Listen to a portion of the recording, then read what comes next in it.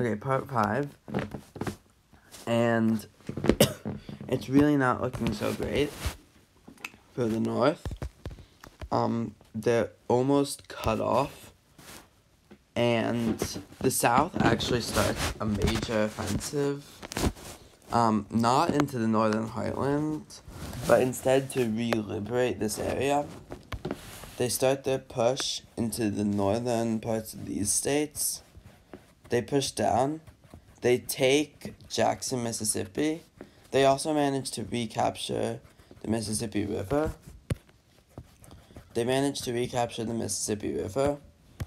And they take Baton Rouge and New Orleans. There probably would be somewhat of a fight going on there, but there isn't. Much of these troops are sent to Atlanta to defend the city because they know an attack is coming.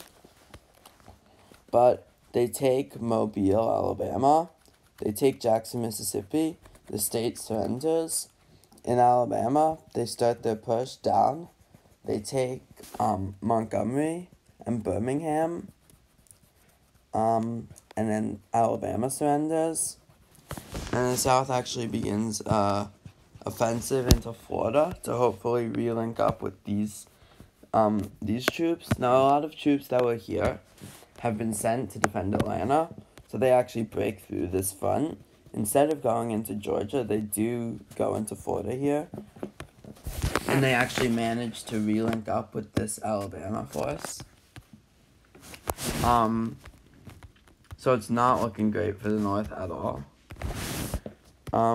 This front is holding out strong. Much of this area is rather undefended, and the troops, now that they're linked up, they start one major offensive. They try to take Virginia, Georgia, and they reach Savannah, Charlottesville. They push into South Carolina. They take it, cut off this Georgia front. Atlanta then falls, and Georgia falls with it, and South Carolina. And along with that, only these two states are left. And they're ordered to retreat. So they do. And these two states fall. So now the South is really getting good victories here due to some military geniusness, kind of, not really, and more to the fact that these states are very large. They took these. The North didn't really use the advantage of people, and they didn't really have as many people. They're now kind of destroyed. But the South, before they could win, oh, by the way, they also take this part of Virginia. Before the South could win, they have to, reach the New York area. So first of all, the South pushes into West Virginia, and they take it. Now this is big because this could be a launch point for invasions of, say, Ohio. The South takes West Virginia, and a large Southern force is going up here, and they actually managed to cut off the South right here. The North here is big. The South makes landings in the lower peninsula of Michigan, and they take it. A lot of troops have been sent further east. Much of these troops, however, are trapped in Ohio. But Michigan falls, Detroit falls, but Ohio is put under siege. They take Cincinnati. However, Columbus and Cleveland are both put under siege, as a large force still remains there. So now the North, realizing that they're pretty screwed, these two cities fall, and the North, realizing they're screwed, starts looking for peace. New York, their capital, is really not looking so great. The South also, in the meantime, pushes over the Potomac River, and they capture Washington, D.C. and Maryland. And now the Heartland, or this isn't really the Heartland, New England and the Mid-Atlantic are all exposed. They take Delaware as well. New England is exposed. And finally, a major offensive is set up here. They push into Philly. The city's put under siege. But with most of their troops in this area, they were able to take Pittsburgh, Buffalo Falls, and they try pushing across New York. This area, they take Albany, they take the rest of Pennsylvania. They reach up with their front. They reach up with much of their front, trying to siege Philly. And because Philly is the second largest city at the moment, a lot of troops are trapped here. So the North starts a minor counteroffensive to save these troops, and they do. So these troops are able to evacuate. They're able to break the siege, and the troops could evacuate. But with all the troops gone, the city falls pretty easily. As well as much of upstate New York, including all the cities along this line. Upstate New York falls. So does Philly. They start to make landings across the Delaware River in New Jersey. They take Trenton. They take Newark. And New York City is put under siege. They just lost one of their largest airports. A push into Vermont starts. A push into New England. Vermont and New Hampshire fall pretty easily.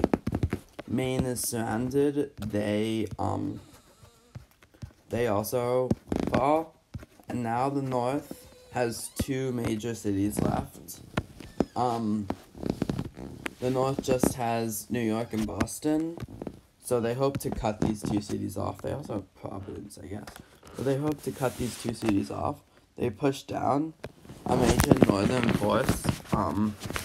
They're still trying to defend. A major northern force is what's it called?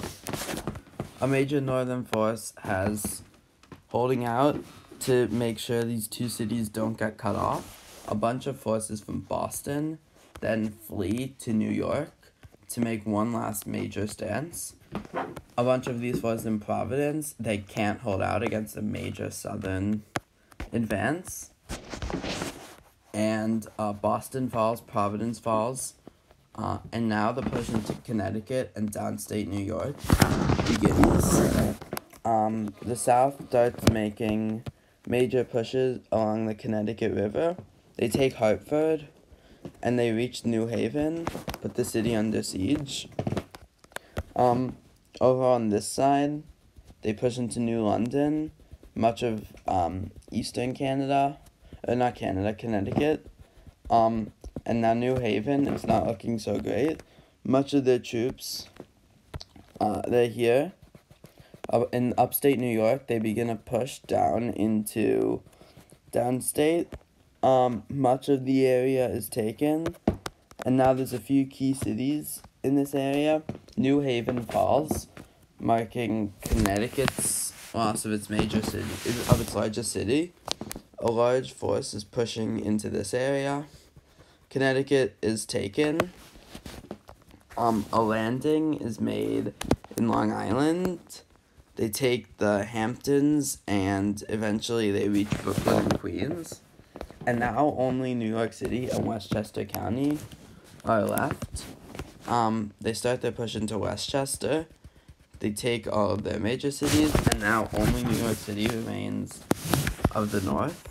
And the North then pushes the South then eventually on all sides, after a long, hard battle, they push into New York City. Actually, you know what? They do not push into New York City. The forces in New York try to sue for peace. However, the South knows that they could win this war very easily. So after a year of the city being under siege, New York falls, and with it, the South has taken over all of the country. So, yeah, this country's now southern. There's now two countries, however.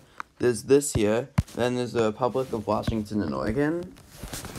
The South now has control of all the country, so we don't need these lines anymore, do we?